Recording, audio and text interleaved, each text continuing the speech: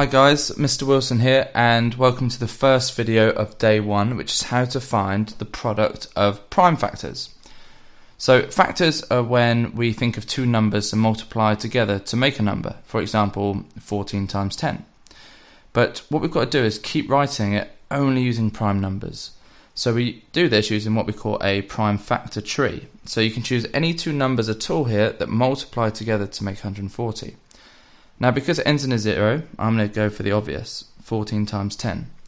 Now, neither of these are what we call primes or prime factors, so we keep going until we just get prime factors. So two numbers that multiply together, so the factors of 10, 5 and 2. Now, both of those are prime, so I'm going to circle them. And if I do the same here, I get 2 and I will get 7. Now, I've finished. I can't go any further because I've got everything as a prime number. Remember that number 1 is not a prime. So what I've actually got is, I've got two of these 2s, so I'm going to write them in numerical order, and then a 5, and then a 7. It's really, really important you do this next bit and check that it equals 140. So I like to start with the bigger numbers first. So 7 times 5 is 35, double that, 70, double that again, 140. So that is correct. Now a lot of people put pluses. We haven't added at all, so don't. And I'll show you, you check it to make sure it works. And some people put commas as well. That makes no sense. They're factors, they're multiplication. Let's do another one. So again, this ends in a 0. I'll show you some more in a minute that don't. So 72 and 10. This is the same as last time, so I'm just going to pop the 5 and 2 there. So I know that 8 times 9 is 72, but neither of those are prime, so we're going to keep going. So that's 4 and 2, and 4 is 2 times 2. And to make 9, it's 3 times 3. So in this one we need, well, it's going to be a little bit longer, so let's see how many 2's we've got. 1, 2, 3, 4. So 1, 2, 3, 4. We've got 2 3s, so times 3, and we've got a 5 as well. And it's really important you check. So 9 times 5, 45, 90, 180, 360, 720. Now, they don't often do this anymore, but they can. They can say product of prime factors, but in index form. That means introduce indices. So here, we can write this as 2 squared. And here we can introduce this as 1, 2, 3, 4. So it's 2 to the power 4 times 3 squared times 5. So if it mentions index form, it simply means write using indices. Now, here's number 60 and 96. So let's do this again. But then I'm going to take this one a little bit further. So I'm going to do 5 and 12 just to show you that it doesn't have to be the 10 times table. So that's prime. 4 and 3 makes 12, and 3 is prime. And then we have 2 and we have 2. So that is 2 times 2 times 3 times 5. 96, I know that is 12 times 8. You can always take the easy option and half it, but I like to break it up with bigger chunks. It normally makes this next process a bit easier.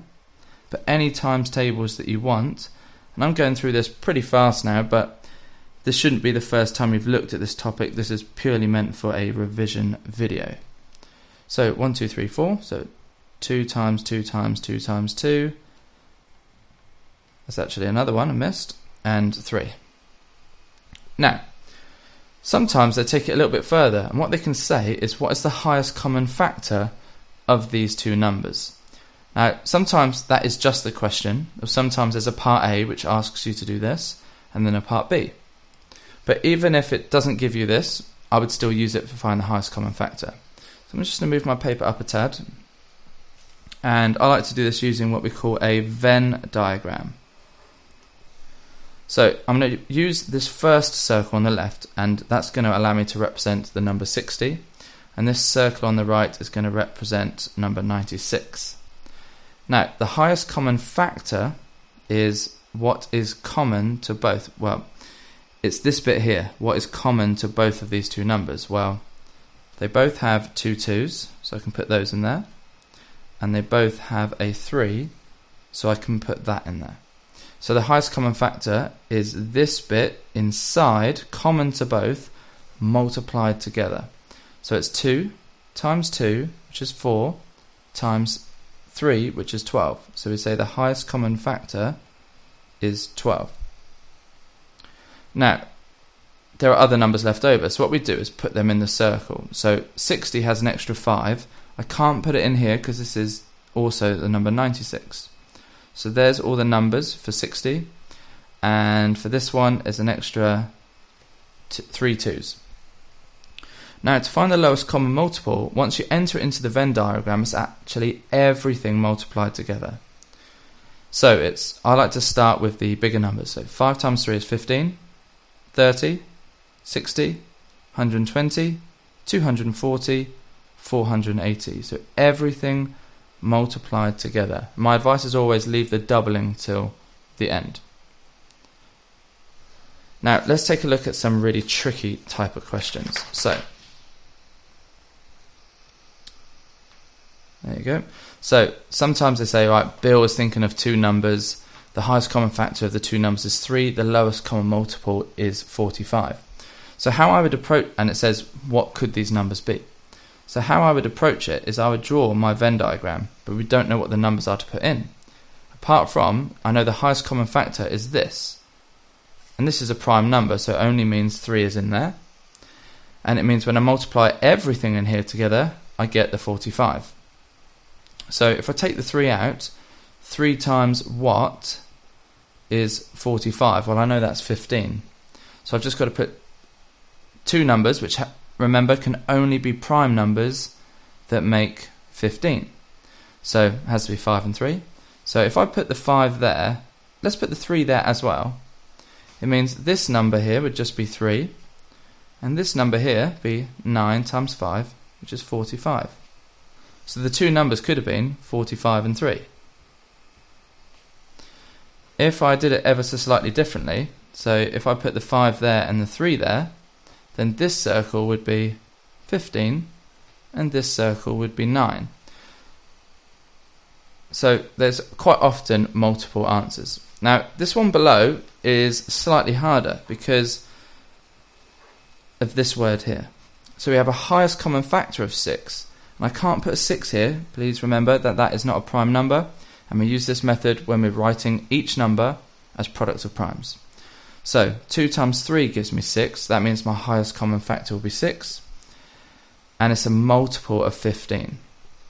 So the first multiple of 15 is 15.